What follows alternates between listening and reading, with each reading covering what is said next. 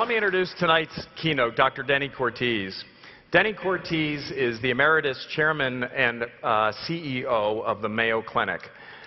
He served the Mayo Clinic for over 40 years, both as physician, as department chair, researcher, and then as its CEO and chairman, both at the Mayo Clinic in Jacksonville and the overall Mayo Clinic organization. Now, like most folks in this room, we all know the Mayo Clinic brand, but I was surprised to learn just how big and how far a reach the Mayo Clinic actually has. The Mayo Clinic has over 50,000 employees, over 3,500 physicians across 5 states. We know about the Mayo Clinic in Rochester and its hospitals, the Mayo Health System in the surrounding states, as well as the Mayo Clinic in Jacksonville and the Mayo Clinic in Scottsdale. So incredible breadth and reach. Over $500 million in research every year at the Mayo Clinic. Dr. Cortese, a native of Philadelphia, trained at Temple and did his internship and residency at the Mayo Clinic and never left. And I think he would describe an incredible 40-year journey. Retired a couple of years ago and took on, in his retirement, some interesting new things. One, he became foundation professor at the Arizona State University in the schools of public health, business, and biomedical informatics and engineering, taking on a broad kind of connecting role within that fine institution. He's for a long time served at the Institute of Medicine, and he's chaired their evidence-based practice, evidence-based medicine work group, and from that work group will be some of the key topics that he describes tonight in creating a learning organization. To round out his career with Cerner, he's also recently joined our board in May of 2011. We're delighted to have had him as a client, to have him as an advisor and a mentor to our company, and now to do those same roles more formally in his role on our board. Ladies and gentlemen, you're in for a treat, a delightful and very important leader within the healthcare world in the United States and around certainly the world at large. Please join me in welcoming Dr. Denis Cortese.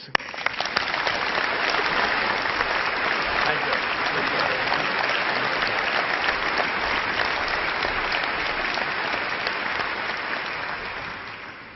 Well, there sure is a lot of you here. It's amazing. I really appreciate the opportunity to talk to all of you. And I think today's topic, I'm going to try to make it feel like what is the possible, which is your theme. But to do that, before I start, I'd like you all first to put aside what your role is in whatever job you do. Think of yourselves as an individual, which you are. Think of yourself as a person, which you are. Think of yourself as a patient, which you may not be, but you likely will be. And think of yourself as pre-op. Because as a physician, we look at everybody like they're pre-op. So someday you're going to be banging on the door to get some kind of health care. And the reason I say that is that you need to begin to think about what is important for you in the future and in this century in healthcare. Now let me take you through what I mean by that. And I'm going to ask you 3 questions. We'll get right to it. And raise your hand if you think you should say yes to these questions. The first question is, who in this room would like to be admitted to a hospital tomorrow, even if it's the best hospital in the world? Anybody raise your hand? Hard to see. I can't quite see the audience. But I don't see too many hands going up. Now, I've asked this question for the last 6 or 7 years at every meeting I've been to, and I've had one hand go up at the National Press Club where somebody sat in the corner, and I asked them why they raised their hand, and the person was laughing. He said, well, I'm going to see my mother-in-law this weekend. So, and that actually happened. That was on a televised broadcast. It was a little awkward to recover from that, but I guess he had a point. I'm not sure. So anyway, you said you prefer not to go to a hospital, right? So then, why are hospitals viewed as the center of the universe in healthcare? The use of a hospital could become an indicator of the failure of a healthcare system. Now, we're all going to be sick. We all have to go to a hospital, perhaps sometime, but maybe not as often as we've done in the past, maybe not for as long, and not maybe as sick as we've been in the past. But we all can picture a declining need for hospitals. Hospitals should be looked as cost centers. Hospitals may make money, but that isn't the point. The point is that if you run them very well and you deliver care for all of you, you may actually not go to the hospital in the future. Second question is, who in this room would actually like to be sick tomorrow? Not too many hands go up for that. I haven't ever had a hand go up for that. So then, why are physicians perhaps viewed as the center of the universe for healthcare? Because so far you've said you prefer not to go to a hospital, you don't want to be sick. So what is it that you really want? Who in this room would actually like to be a patient? Defined in the dictionary as somebody who long suffers and long endures. Who wants that? So we're all going to have illnesses and chronic conditions. I've got 5. And when I left Mayo Clinic, I said, I don't want to ever have to come back. And I actually don't even want to have to see any of you. What are you going to do to keep me functioning and as healthy as I can be, given my conditions that I have? And I'm not going to change that.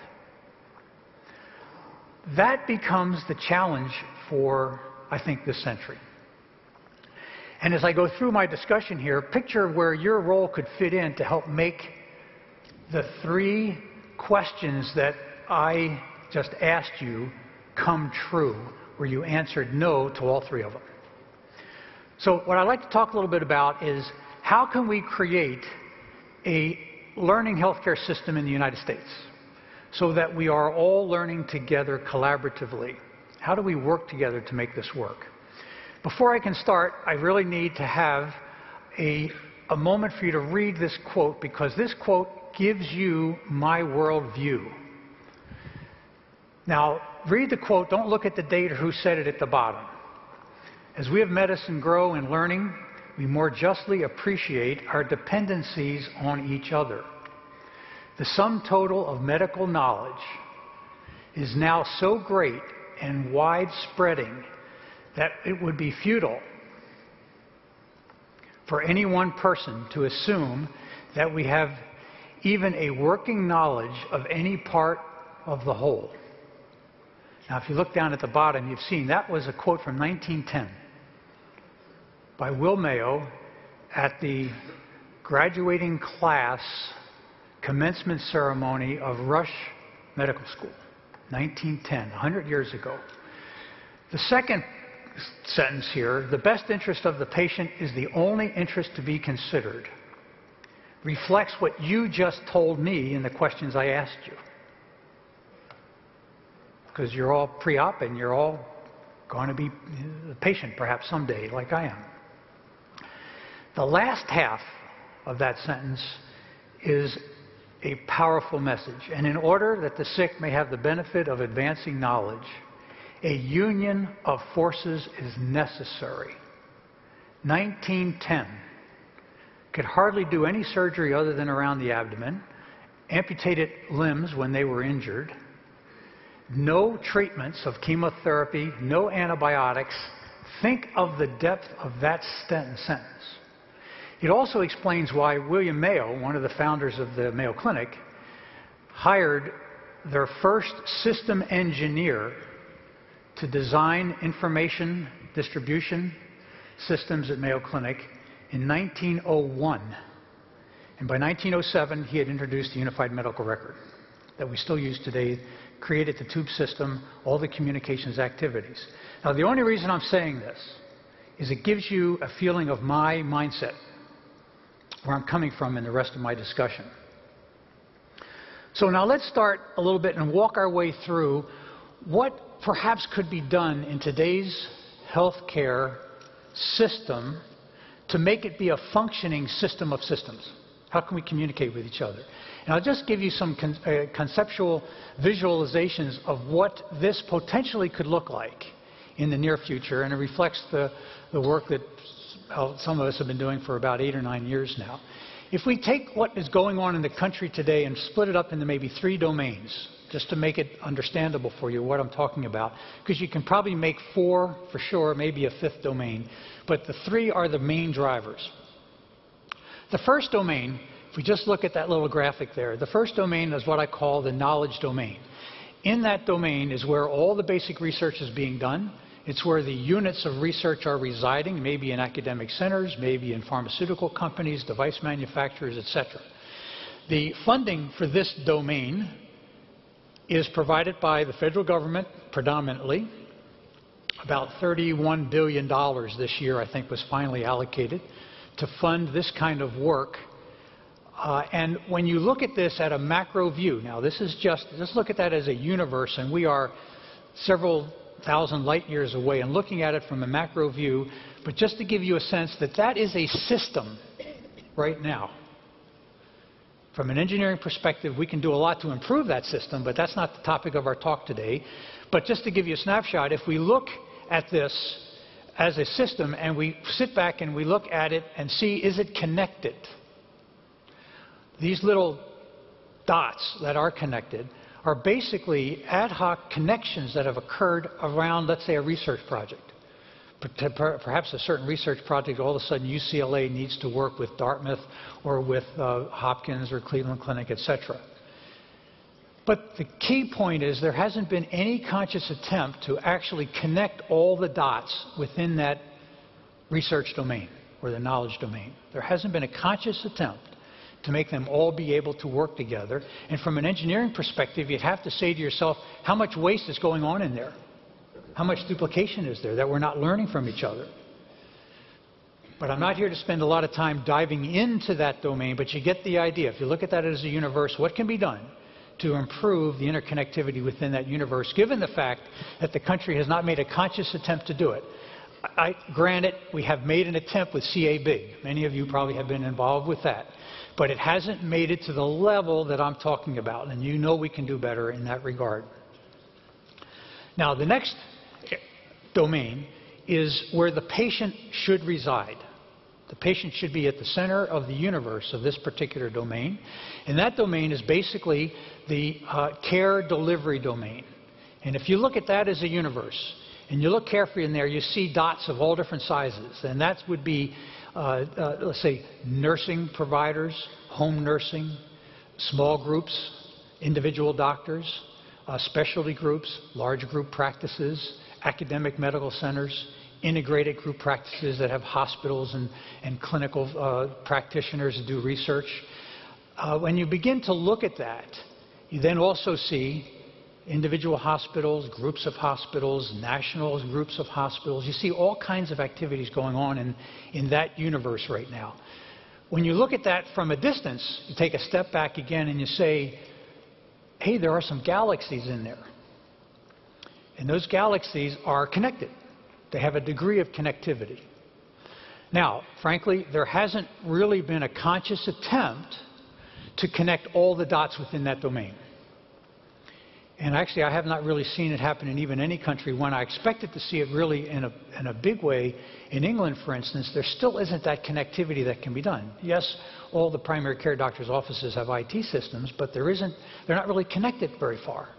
They're not connected to the hospitals, etc. There hasn't been a conscious attempt to make it work. Recently, in the United States, with the Office of the National Coordinator for Information Technology, there was an attempt through meaningful use to move us into this direction of connectivity. But as I've asked David Blumenthal a few times, and that is, what would have happened if we had just one sentence for meaningful use?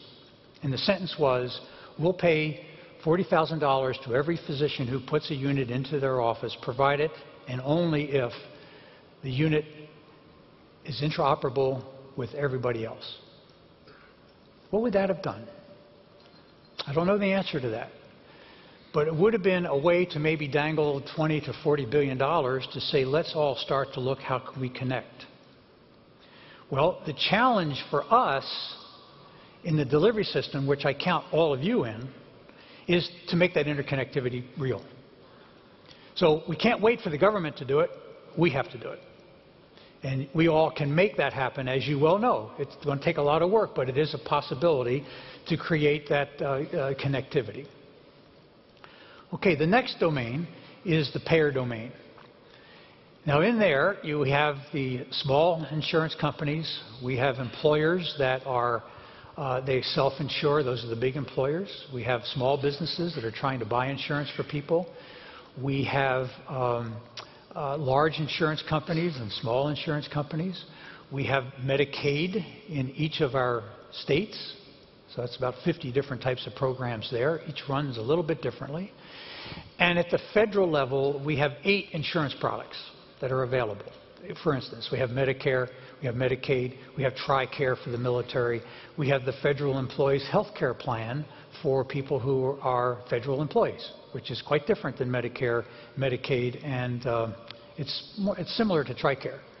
It's actually a massive exchange for all the employees to buy insurance and to buy up with a fixed premium provided by the government, and they can take it wherever they want. So there are lots of different options within that domain. But there's a characteristic in the domain, and that is when you look at it, it basically looks like the Big Bang just occurred yesterday. It's total chaos. We have no understanding for what goes on inside that domain. There is no connectivity. Nobody talks to each other. They don't share the data. And the payment that is made to physicians is made in an environment where it's kept pretty secret. And they don't share much information with the providers of care. So we have 3 separate domains that, if you were to say to yourself, can we make use of those functioning domains, and they're functioning at different degrees of effectiveness and efficiency, but can we turn them into a system of systems? And how do we get them to relate to each other in a better way that will help us create the answers to the questions that you just gave me? Keep that in the back of your mind, or in the front of your mind. That's really the vision we're trying to talk about. So now if we draw a box around this and we say, let's look at this from an engineering perspective and say, how do we make this be a functioning system of systems? Well, one of the system theories would go that is when you want systems to interact with each other, maybe what you should do is pay attention to the interfaces of where they interact with each other. I want to describe where these interfaces are today, because that will, by implication, give you some clues of where we might be able to start. If we look at the 2 interfaces that we have here, the one on your left is the translation to care, to the care delivery system. Now, that interface has not been attended to in any way to create a learning organization. It's been attended to in a way to try to make sure that the stuff that comes out, medications, devices, are safe and effective. But we don't know if they are more effective or less effective, what patients they should be used in. And the upshot of not paying much attention to that interface is we have a whole bunch of stuff that comes out of the knowledge domain all the time. Really good stuff. A lot of innovation, a lot of new discoveries. And the question is it good enough? And if it is, for whom? Is it better than what we were doing? How do we know? What's the evidence? We haven't managed this interface in a way to answer any of those questions. Not at the interface. We may learn them over time when we get over to the care delivery domain, but not coming through the interface. We don't actually know where things actually would apply, or does it replace something we're already doing? The result of that, basically, is that over time, some things trickle through into the care domain. And in our studies and looking at this, and others have reported this, but basically, what we can learn from looking at what has happened in the past, the way we've been doing things, is that in about 17 years, stuff that is of value gets into the care domain and is used appropriately 50% of the time. That's what all the literature has demonstrated. What does that mean when you look at it like that? It means if a person has breast cancer and they go to a physician in the care domain, the current performance in the United States is roughly 85% of the time that woman will get the right advice and the right treatment. That's the best performing diagnosis we have in the United States. 85% of the time we'll get the right advice and the right treatments based on the knowledge that we have, which means 15 out of 100 women will not. Now, if you have atrial fibrillation or high blood pressure, and you go into the care domain, you will get the right advice, current state-of-the-art advice about what to be done, if you're lucky, 25 to 30% of the time. In atrial fibrillation, it actually goes down to 15% of the time you will get it, and that's after all these years of knowing what works. How can we improve on that? How do we distribute the knowledge to make that performance better? When we started looking at this at Mayo Clinic, for instance, back in the early 2000s, our best estimate was about a 2-year time frame within Mayo Clinic. And we made a conscious decision to create what we call Ask Mayo Expert, which is a information technology-based tool that searches the electronic record and the data sets that we have available to provide reminders to physicians about certain conditions that we have flagged as being at very high risk for patients. Our goal is to have that time frame down to less than a day with the click of a button, with a staff that is keeping that functioning. And I've been away from Mayo for not quite 2 years now. I don't know if they're there yet, but when I left, we were just about there. We had all the internal medicine diagnosis loaded in and all the information about it in place. Well, that's a way to build a learning system. And it's not protocols, it's not pathways or guidelines, it's the current state of the knowledge with recommendations applied, and it's up to the physician and the patient to decide what they want to do. That's where the art of medicine comes in, where the science of medicine is to know what to do. And in our previous performance with 17-year lags, we don't all know what to do. But once at least you know what to do, you work with the patient to decide, well, does this patient really want it? Maybe they have other reasons not to want to take a risky treatment. There may be other reasons, which is okay to not accept the standard treatment or the best treatment. It's all right if you decide not to do that. I was a lung cancer physician for many years and have 2 people from the Midwest. 2 farmers would come in. One farmer says, "Doc, thanks for telling me I only have a 10 to 15% chance to live 5 years, but I want everything you can do for me." That was within reason. Another patient would come in and say, "Doc, thanks for all the information, but my money is in my land. I don't want to sell the land. I want to leave it to the kids. I've had a great life, and I don't want to take that 10 to 15% chance and spend my possible inheritance for the kids. Now I become a doctor, and I treat this one the best way to keep them comfortable, and the other one, we do it whatever we possibly can do. That is within reason." So the art of medicine is a little different than the science. And the science of medicine is let's get the information and knowledge in front of the people where they need it at the point of decision making. So how can we do that around that interface? And I won't go into the details, but there are many ways to move this interface much closer to the left-hand side, get it done quicker and sooner. If we begin to bring technology out and use it early, but the quid pro quo is we're using it under protocols or guidelines or under research studies, however you want to call it, where we're learning as we go. And if we had done this just a few years ago, we would not have pulled Viax off the market, for instance. We wouldn't have known who the 5 to 10 or 15% of the people that Viax actually worked for. I can tell you one organization in the country knew, and that was Kaiser. They were already restricting the use of that medicine down to the 5 to 15% or so of the patients that it was effective for, because they can learn from their processes of care. It's the only way they make money. It's their core business.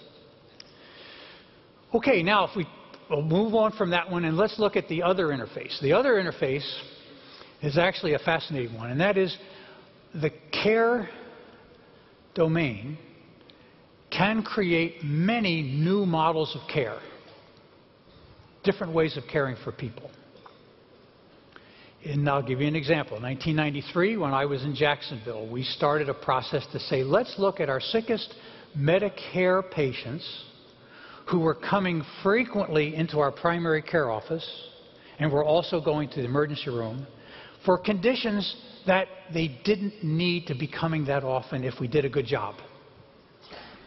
We focused on diabetes and high blood pressure. Those are the main two.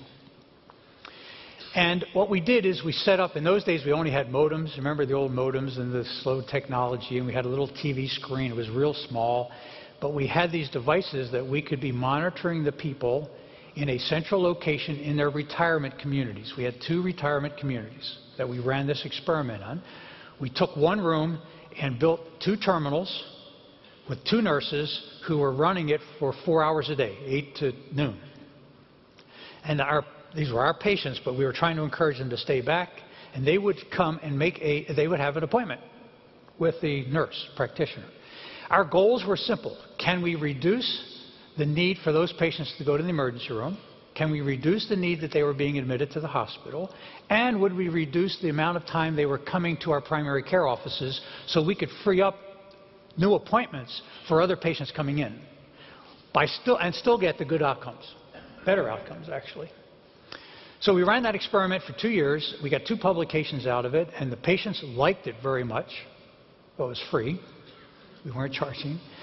So they liked that very much, and we got the results we were aiming for. As a matter of fact, internally, the biggest objection we got to what we were doing is that the primary care doctors were having fewer recycling of their patients, and they were seeing more new patients, where they liked seeing their old ones coming back. That was our biggest internal complaint, which shouldn't surprise me very much. They liked seeing those folks, but we were, instead of coming once every 3 weeks, they were coming maybe once a quarter to see the physician or less. And of course, they were not going to the hospitals often or the emergency rooms because they had instant contact with people that they needed to on a daily basis. And we were proactive about it because we were trying to manage them in a way that we got better outcomes at lower costs. So after 2 years of this, 2 publications, I thought, well, let's go to Medicare and talk to them and offer this as a service. Let's see if we can work it. And we did a lot of work with KPMG to price it, and we were thinking maybe $60 would be appropriate reimbursement. But I was prepared to have Medicare come back and say, well, we'll pay you $18 or $30 or whatever it was. And I thought that was going to be the battle. Went in, described what we were doing, and they said to us basically, let me get this straight. The patient is not coming to your office. They're not seeing the physician. You're giving advice over this phone with the nurse. Nurse-provided care is a non-reimbursable expense by Medicare regulations then, and it's a true statement today. They said, that's fraud. And it's still true today, unless you get some kind of waiver or you're in some kind of a program that they're trying to create with all these regulations. In 1995, we shut down the program. That's what the diamonds mean on the diagram. Innovative programs that can be done. Can you put the slide back up for me so they can just see what I mean? Innovative new programs or new ways of giving care, new models of care by willing providers that want to produce better outcomes, better safety, better service, and lower costs. But it dies because you can't get paid for it. So right at this point, then, let me define what I mean by better outcomes, better safety, better service at lower costs. What that is value in healthcare. It's quality, outcomes, safety, service, divided by the cost over time that you're incurring for the patient.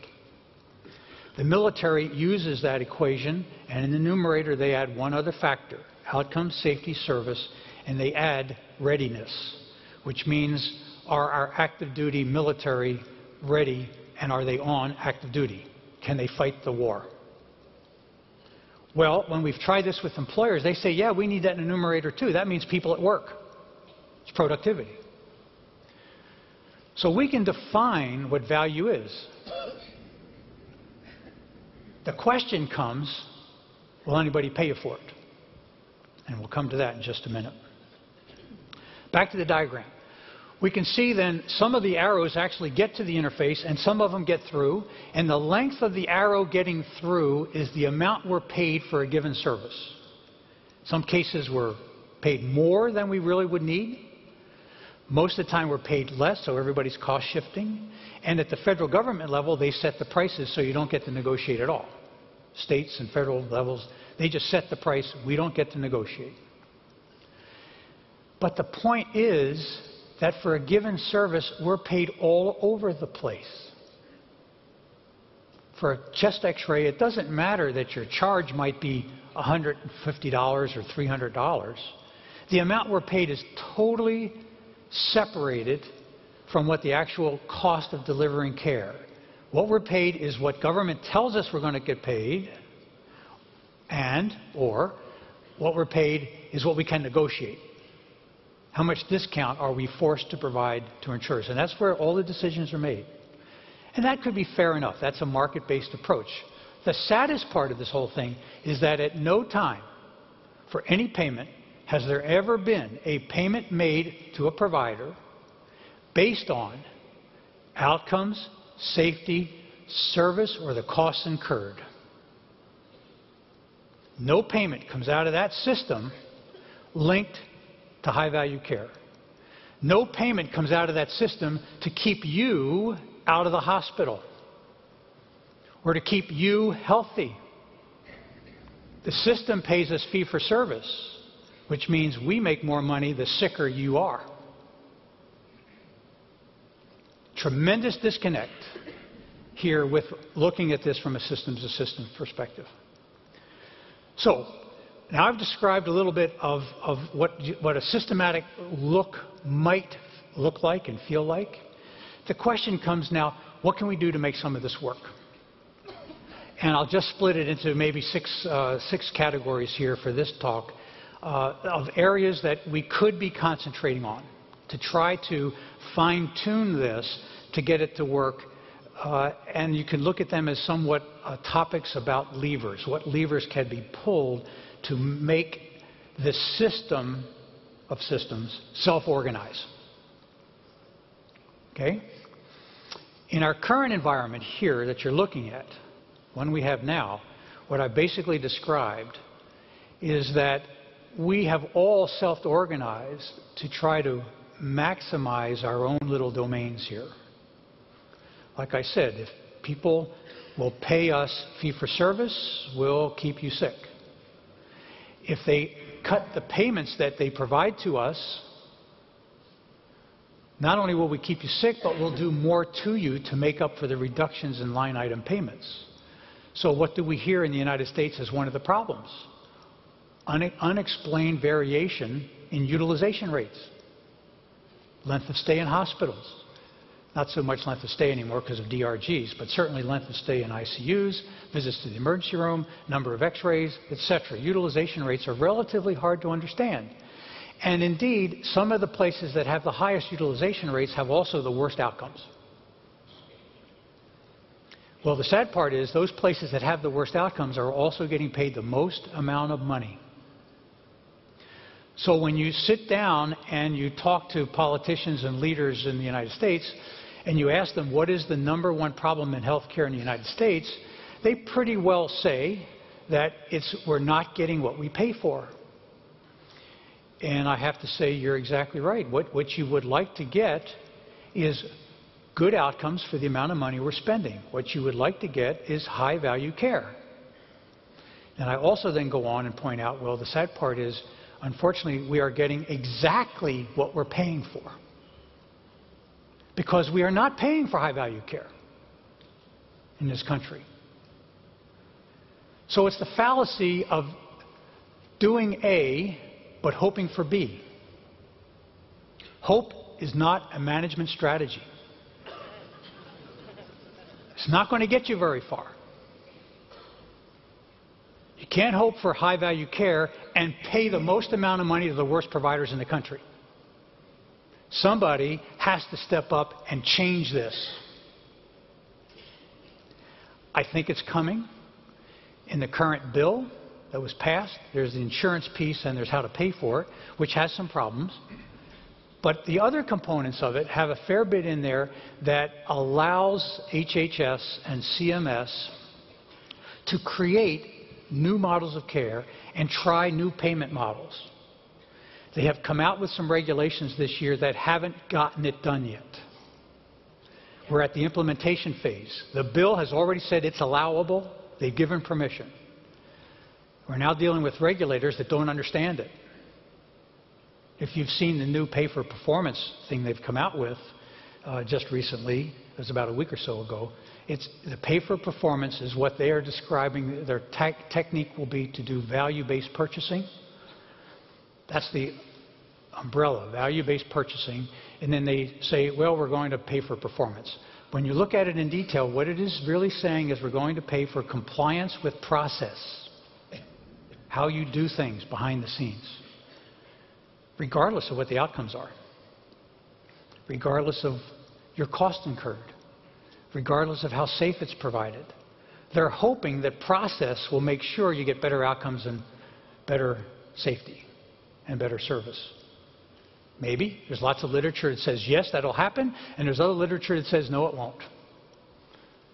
Matter of fact, some pretty powerful literature lately that you cannot take a process from some of you who are working in really good hospitals that probably get great outcomes at low cost, and you have your own internal processes. If you lifted them up and try to put them into one of your own organizations in another state, it may not work. Because the processes, as you all know, are different. They're a function of where we reside. There's a tremendous purpose for process. Don't misunderstand me. I'm a proponent of process. But only if we're measuring outcomes. Not the process. Measure the outcomes. Matter of fact, if you don't measure the outcomes, you'll never have any changes in the processes. All innovation will die. So to really make this work, we have to focus relentlessly on the concept of value in healthcare. Better outcomes, better safety, better service, low cost, which is really what all of us want. I mean, we all belong to a population. Next level down in that population are going to be groups of people who are at risk for conditions. Well, we're never ever going to get to that risk of conditions if we don't deal with the other two. The next one down are those people who already have the conditions and are living with it. They're not at risk. They've got it. And the last one down is those people who are acutely ill. Our healthcare system was designed for the bottom one. That's where all the money's being spent. That's where healthcare delivery is done. If we want to free up money, nobody's going to give us more. We've got to free it up at the bottom. Get better outcomes for those people who are acutely ill. Free up cash. Start using it to keep people who have chronic conditions healthy and viable. Once we start doing that, you have some cash to start looking at true prevention, prediction and prevention, individualized medicine. So now with that, let's lead into some of the concepts that we might want to consider. The first set over here is, we'll start all the way to the left, is individualized medicine. All of us are different. No one in this room can ever think that even one medication will work for 80% of us anymore. I'll bet you sometime in the near future that one medication may work well for one of us. And each one of us are going to have our own individually tailored, mass customized type of treatment. That may not be right. But we'll all fall into smaller and smaller bins of how to be treated. Look at breast cancer. Depending on how you look at the genomic predictors that exist within just tumor markers, we have probably 125 or more types of breast cancer today. We already use about 8 or 9 different types of treatments for those different types of markers. So is breast cancer a condition anymore? Or is it a chronic condition with several different opportunities in here on how to treat people? Well, if we don't focus on that set of concepts, we're going to miss the opportunity of this century to focus on what's best for the individual. The additional concept here is the individualized medicine is the basic research component, but it is also the idea of focusing on the individual and what is best for them. If we're trying to manage this individual's condition, maybe the active ingredient is insulin, and maybe the problem is the social circumstances in which they are living. So we can sit back and try to hammer them on the head and use your insulin right and look at your diet and everything else, when the heart of the problem is individually specific about their social circumstances. How do we design an individually tailored program to keep them healthy? That's happening around the country. People are doing it. So that's individualized medicine. The next is you move over in the care domain, and the number one role for the care domain is to create value as I've defined it. We need to be explicit and expect it, measure it, report it, and be transparent. So that's the second big concept. And as it turns out, when we've studied this in some detail, it turns out that the organizations that are producing higher value care, better outcomes at lower overall spending, happen to all be integrated, coordinated systems. Integrated meaning they are working together. Those are those galaxies I talked about.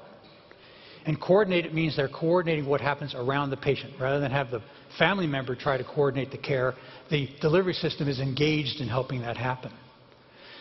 So it turns out that those integrated coordinated systems, they didn't spring up with saying, oh, let's create better value care. They never thought about that years ago. They did it because they felt it was the right thing to do, because it made sense. It turns out that they were right. It turns out that as a byproduct of providing integrated and coordinated care, you get better value. So those are three concepts that we need to be emphasizing and focusing as we move forward. The next concept is over, as we keep moving off to the your right-hand side, is that if we really want value, we have to fundamentally start figuring out how to pay for it. There are many examples on how to do this. I won't go into the detail now, but it basically requires providers, and no matter what scenario we take this, providers and provider organizations to begin to accept more of the risk. The groups that provide the highest value care in this country are groups that have accepted the whole risk. They have their own insurance company. Intermountain Clinic, Scott White Clinic, Kaiser, two great clinics in Wisconsin. The Geisinger Clinic is moving in that direction. There are more and more places beginning to say, hey, if we really want to change this paradigm, we need to get to the first dollar. And then we can manage these patients any way we want. Just think if you can manage patients and you don't have to go through Medicare audits to prove that you did what you said you did. In the systems that have their own risk, they don't have to prove anything to anybody. They're managing patients, and they get rewarded because they don't make money if they mess it up. Transplantation in the United States has been a product of which the U.S. is the top in the world, transplantation. It grew up on the internet. All physicians' scores are there, all hospital scores, waiting times, organ system survivals, organ rates, rates of replacement, waiting times. It's all available on the internet. Every patient's got it.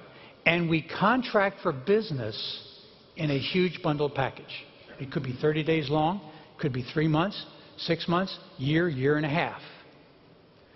And that covers all drugs, all tests, and everything. So if we screw up the transplant and the patient has to have a redo, we lose. Liver transplants used to be 3 or 4 weeks in the hospital.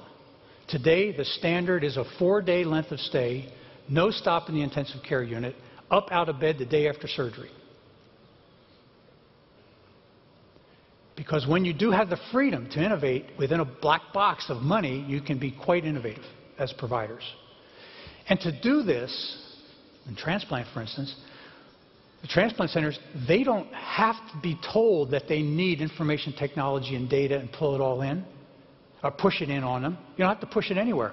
They pull it because they need it. Turns the whole paradigm around. The other category way to the right, this is number 5, is the idea of getting insurance for everybody. I won't go into that detail now. That battle is being fought again. But after leading a health care policy center for several years, the number one concept that folded upward is that everybody should be able to choose from a select group, a large group of insurance products, which may be anywhere from 20 In Washington, D.C., the federal employees plan has 157 insurance products. But the individuals may be free, where they can buy up and pay for more. It's a national exchange. No state mandates. There's no preconditions. And there's no loss of insurance when you change jobs. You just keep it. It's quite an interesting option. That was the #1 preference that came out of some of the work that we've done, but I'm not here to get into that detail. The final one I'd like to emphasize is the overall concept of the science of healthcare delivery, which basically says, how do we systematically look at the way we are providing care, relentlessly looking at the outcomes, trying new changes, this is science, and how do we change this and move it forward and re-engineer the way we provide care? And those people who are putting in like electronic medical records and other things like this, if they don't systematically look at the way they change their practice to make use of the information that's available, if all they do is automate what they were doing before, they will not reap the potential reward of changing the way they're delivering the care. And IT becomes a support to make that happen, as many other things do, process engineering, etc.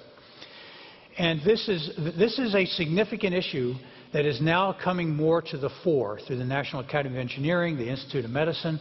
A couple of schools have now introduced it. Mayo Clinic is expanding its medical school into Phoenix, and that there will be a required master's degree. All the students will have to get a master's degree in the science of healthcare delivery, which involves social sciences, business, system engineering, financial modeling, all types of modeling concepts, so that when they leave medical school in the future, they will at least have a fundamental knowledge of what it takes to improve healthcare delivery. In the last 25 years, I've watched kids come out of medical school, and boy, do they know how to apply for an NIH grant to do basic research. Not only that, they've been brainwashed to the point that if they aren't able to do that, they're a failure and they're just going to be a clinician. Huge problem in this country from our education system in that regard. I don't know when we began to train people in medical school to be competitive for research grants, when we should have been training them to be competitive to create new healthcare delivery and improve care for patients as we go forward. But that's another concept that's being worked on. So as we look at this I'll leave you with that diagram. That's basically the concepts I wanted to get across to you. And I hope that you'll see that this may or may not be where we end up, but it gives you an idea of saying, okay, now where are you going to fit in here? What's your potential role? What can you do to make this become useful? And there's a lot you can do. If I were only given one lever to pull, I would pull pay for value. If we could just get to the point that we're going to pay for value, I would submit the whole rest of the system will start to self-organize, and then all of a sudden, physicians and hospitals that were wondering how they're going to make use of IT and electronic medical records will stop wondering. They're going to be knocking on your doors and say, we need it, and you're not giving it to us fast enough. We need the data collected, stored, retrieved, collated, analyzed, and we need decision support. Why? Because if we need to make decisions on how best to treat people and we're going to get paid for it, we need to change. So there's a unique opportunity here, I think, if we can just continue to try to get a few of these things right at the national level. I think the excitement that you're feeling about what is possible will not only be possible, but it will be necessary as you move forward. So thank you very much for listening, and have a wonderful couple of days.